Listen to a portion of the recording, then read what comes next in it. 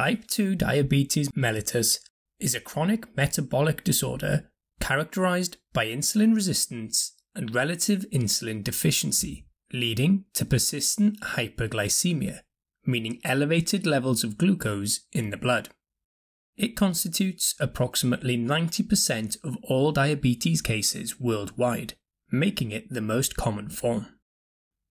Maintaining euglycemia, meaning normal glucose levels, involves a tightly regulated interplay between insulin secretion that comes from pancreatic beta cells in the islet of Langerhans and insulin sensitivity at target tissues, such as the liver, muscle, and adipose tissue.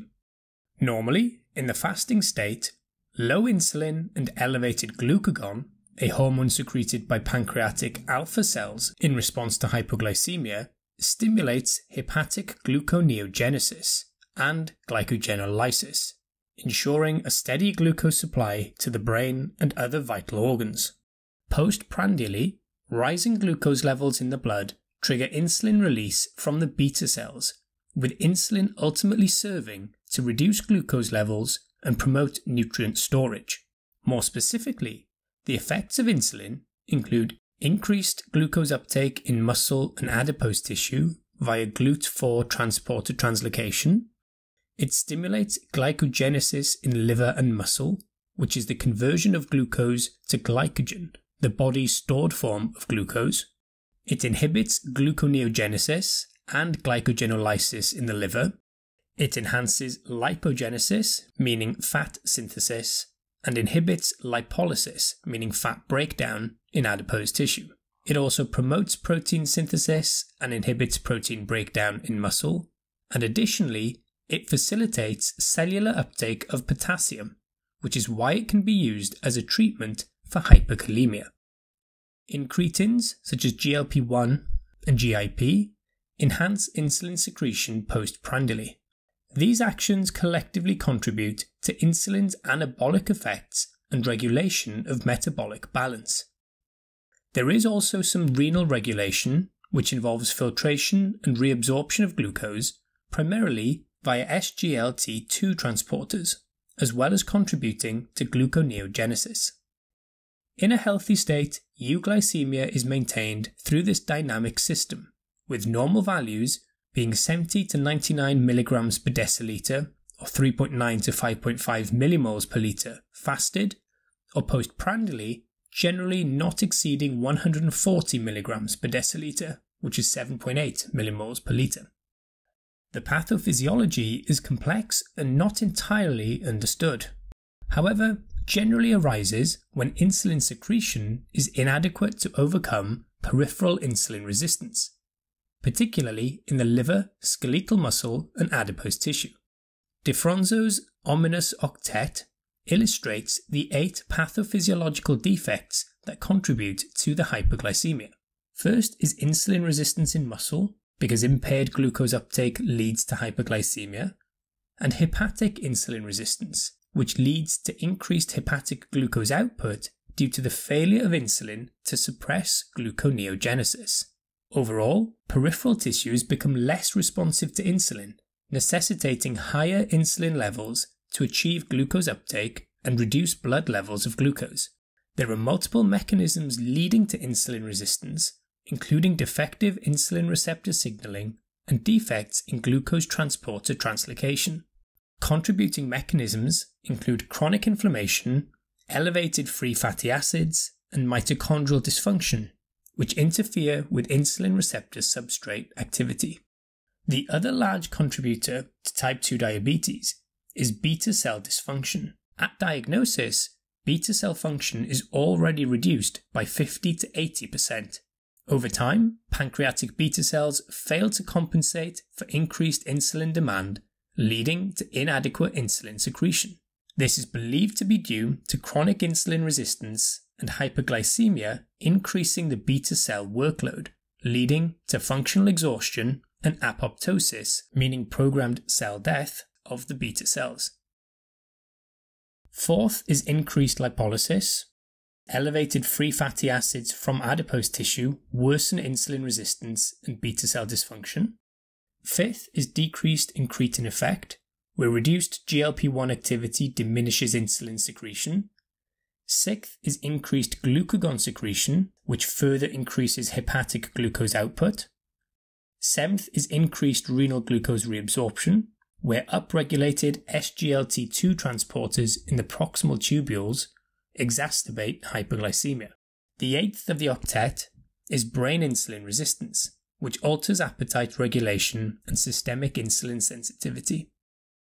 Type 2 diabetes often develops silently and tends to be detected on blood tests incidentally. There can be symptoms linked to the chronically high blood glucose, for example polydipsia, meaning increased thirst, and polyuria, meaning increased production of urine.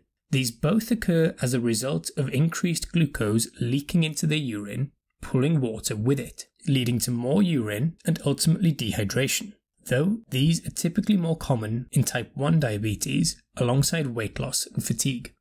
The complications, however, of diabetes can be severe and can actually be the first signs or symptoms of it. They are divided into macrovascular and microvascular complications. Macrovascular include coronary artery disease, for example myocardial infarction, cerebrovascular disease such as stroke, and peripheral arterial disease such as claudication and limb ischemia. Microvascular complications include diabetic retinopathy, which can lead to blindness, diabetic nephropathy, which can lead to kidney failure, and diabetic neuropathy, including peripheral and autonomic neuropathy. These complications result from the chronic hyperglycemia, giving a combination of metabolic injuries such as direct glucose-mediated endothelial damage, oxidative stress, and the production of sorbitol and advanced glycation end products, ultimately resulting in organ dysfunction.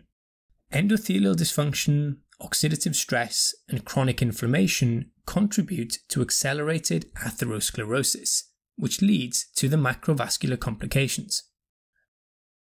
As a result, common findings can include wounds such as cuts and grazes that heal poorly, recurrent infections, particularly fungal and urinary tract infections. There may also be neuropathic signs like tingling or numbness in the hands or feet, blurring of vision, and acanthosis nigricans is development of darkened patches of skin, typically around the neck or armpits, as a result of hyperinsulinemia leading to keratinocyte stimulation. Diabetic foot is another, which is characterized by infection, ulceration, or destruction of tissues of the foot associated with neurological and vascular compromise. Loss of sensation due to neuropathy can lead to unnoticed trauma, while poor circulation and immune dysfunction impair healing, overall increasing the risk of serious infections, gangrene, and in severe cases, amputation. Less commonly, patients may suffer hyperosmolar hyperglycemic state, or HHS, which is characterized by marked hyperglycemia, typically above 30 millimoles a litre, or 600 milligrams per deciliter, leading to osmotic diuresis, where excess fluid is lost through the kidneys as a result of the high glucose, leading to dehydration and hyperosmolality. This is without significant ketoacidosis, which distinguishes it from diabetic ketoacidosis. This is because in type 2 diabetes there is residual insulin activity, and so lipolysis and ketogenesis are suppressed. It is a medical emergency requiring fluid resuscitation and typically develops over days in response to illness, infection, or inadequate insulin. In 2000, global diabetes prevalence amongst adults aged 20 to 79 was 4.6%. By 2021, it had risen to 10.5%. As mentioned, approximately 90% of cases are type 2 diabetes. Modifiable risk factors include obesity, particularly central adiposity, sedentary lifestyle, unhealthy diet, smoking, hypertension, dyslipidemia, and a history of gestational diabetes or prediabetes. Non-modifiable risk factors include older age, family history or genetic predisposition, and certain ethnic backgrounds, such as South Asian, African Caribbean, and Native American. Additional associated risk factors include polycystic ovarian syndrome, metabolic dysfunction associated steatotic liver disease, psychosocial stress, depression, and the use of certain medications, like corticosteroids. The diagnosis is based on evidence of elevated blood glucose. The World Health Organization criteria include fasting plasma glucose above 126 mg per deciliter, a plasma glucose above 200 mg per deciliter 2 hours after 75 grams of oral glucose, or glycosylated hemoglobin, HbA1c, above 48 millimoles per mole or 6.5%, which is a measurement of the percentage of red blood cells that have glucose-coated hemoglobin, which gives an estimate of the glucose levels over the lifespan of the red blood cells, typically 2 to 3 months. In asymptomatic individuals, there must be a repeat or another test on a subsequent day, meaning a total of 2 abnormal results, whereas in symptomatic patients, a random plasma glucose of 11.1 millimoles per litre or 200 milligrams per deciliter is diagnostic, or any of the above results. A diagnosis of prediabetes, which is where the blood glucose are persistently elevated but not enough to meet the type 2 diabetes criteria, can be made with a fasting plasma glucose of 5.5 to 6.9 millimoles per litre, which is 100 to 125 milligrams per deciliter, a HbA1c of 42 to 47 millimoles per mole, or 6 to 6.4%. Lifestyle modification is the cornerstone of type 2 diabetes management and should be initiated at diagnosis and maintained long term.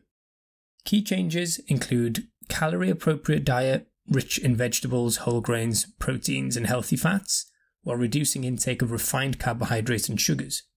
Weight loss, as a 15% or above weight loss increases the likelihood of remission. The DIRECT study in 2018 showed that 46% of participants with type 2 diabetes achieved remission at 1 year following an intense weight loss program, with over 85% of those who lost more than 15 kilos achieving it. Regular physical therapy is beneficial independently of weight loss, and it is recommended that around 150 minutes of moderate intensity aerobic exercise per week alongside resistance training on 2 or more days.